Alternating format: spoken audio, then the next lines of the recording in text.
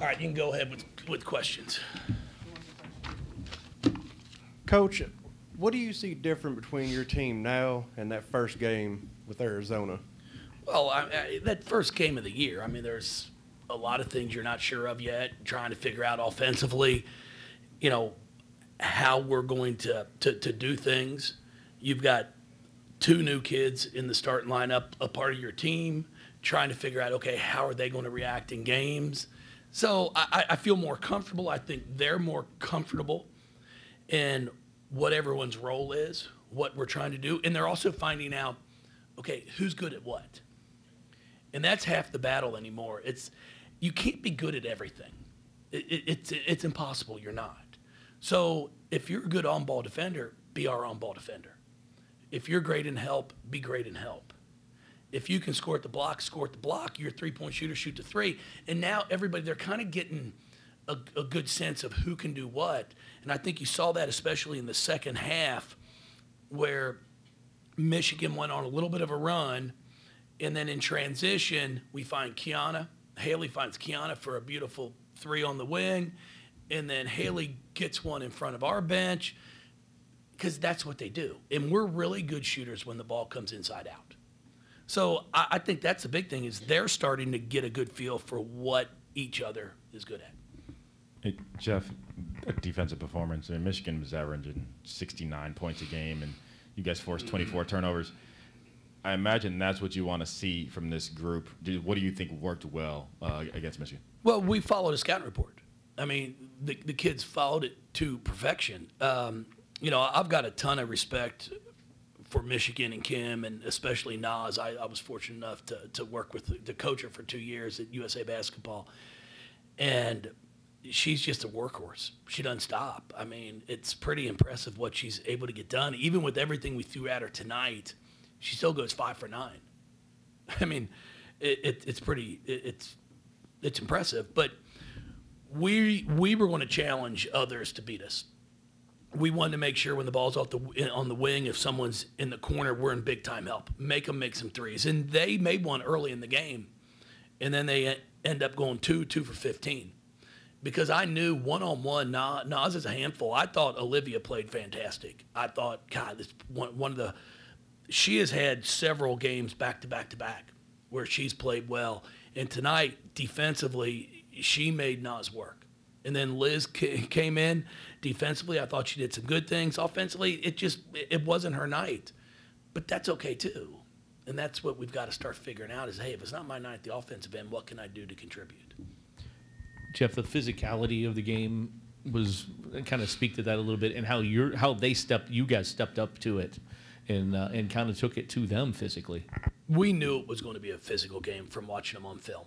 You know, I like that. I like how they play. I think they pursue the basketball when there's a missed shot. You know, when they shoot it, they're going after it. For us to hold them to 6 offensive boards, I think is really impressive. And a lot of that, again, I mean, I'm looking at, it has her down for 0 defensive boards. But that's because she was putting a body on Naz every single time and making sure she wasn't getting it. And we had told our guards, it's like, you're going to have to get us some defensive boards. And then Emily comes up with 12 of them herself. But she took advantage of that. She took advantage of the fact that Liz and were doing everything they could to keep Naz off the offensive glass. How did you get them to buy into, say, this faster pace, you know, more intense defense, you know, a quicker offensive pace? I mean, what was that process like? Well, we've tried to play the same way offensively. Now, we're not as fast offensively as we have been in the past. Like, you can see us reverse the basketball and trying to make teams guard us on both sides of the floor. And when that happens, even when we miss shots, we ran our offense, got the ball reversed. Alana Smith in front of our bench comes off a ball screen. They got to help up. She missed the shot, but then Olivia gets the board and sticks it in. When we make people have to switch and worry about who's coming off the ball screen, then it's going to free us up for some offensive rebounds. And that's something we've got to continue to be able to do. We had 15 boards. You know, when you look at this, we missed, 25 shots? Is that right? Is my math right? Yeah, my math's right. I'm pretty good at math. 35. I need glasses. I should have brought them in here. Yeah, so we missed our 35 shots, but we get 15 O boards. That's pretty impressive. So offensively, that's what we're going to have to continue to do. And then we pushed it in transition, did a nice job of scoring. At the defensive end, we know we're going to have to guard. That's what our bread and butter is going to be. We're going to have to continue to get down, make it hard for others to score, and then we, turning them over 24 times, which led to 32 points, is the difference in the game. Coach Emily Inkster just seems to be really coming into her own with this team, and more importantly, seems to just really be getting along and having a lot of fun out there with her teammates and playing. Just talk about what she's meant to the program here. Well, we were tired of playing against her for 3 years. I mean, we know what she can do. And when she decided that she wanted to transfer and ended up with us, we knew we had something special. She practices hard. I think she can get more consistent with that, though, and that's something that I've talked to her about. But she has 5 steals on the stat sheet, but I'd love to know how many jump balls she caused, which doesn't count as a steal, but she had hands everywhere. The number of deflections that she came up with, the layup there in the fourth quarter that Casa gets is because on the baseline out of bounds, she gets a handle of the ball and deflects it, and then it turns into a layup. So just really, really impressed with how she plays at both ends of the floor. I've just got to continue to work with her on taking care of the ball.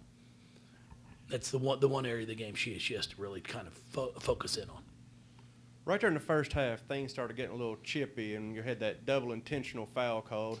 What words of encouragement did you give Olivia on her way back out on the court? No, I just told her to keep playing. That's the one thing. It's frustrating to me in many ways because that's not a technical foul in the men's game. I mean, let the kids play. Now, if they start getting in each other's face, fine. People that come out to watch women's basketball, they want to see them compete. It's not if I knock you down, hey, hold up, I'll help you up. Are you okay? I'll dust you off.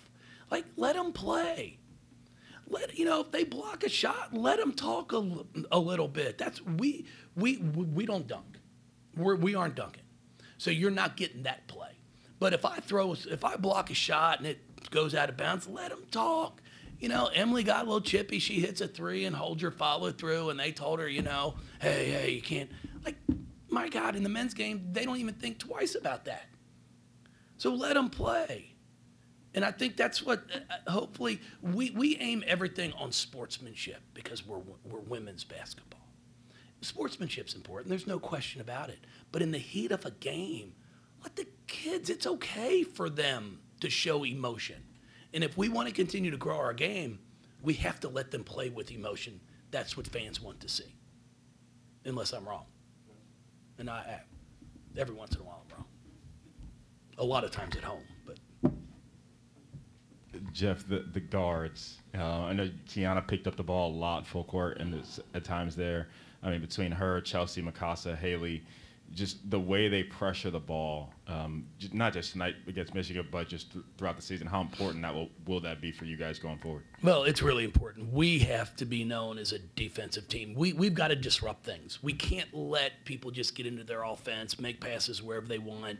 We've got to get them outside of their comfort zone, outside of their operating area. And if we can do that, then we've got a chance to get in help. When you don't let them just catch it on the three-point line and now it's 2 steps beyond it, good things can happen defensively because you've made it such a bigger floor. And I thought we did a great job of getting in passing lanes, making them extend their offense for even further out. Anything else? I appreciate everybody. Thank you all. Thank you, guys.